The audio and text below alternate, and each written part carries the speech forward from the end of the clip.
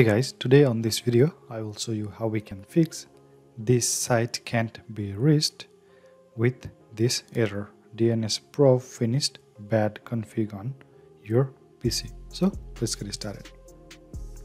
So here you can see, so if I try to open any website, so I get this same error message, DNS probe finished bad config.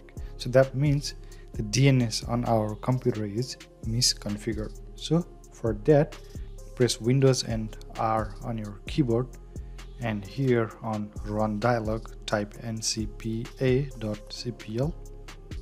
Now click on OK.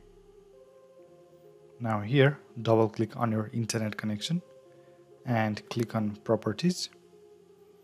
Now select this Internet Protocol version 4, click on properties, and here on this section select this option, and on preferred DNS server type 8.8.8.8, and on alternate type 8.8.4.4.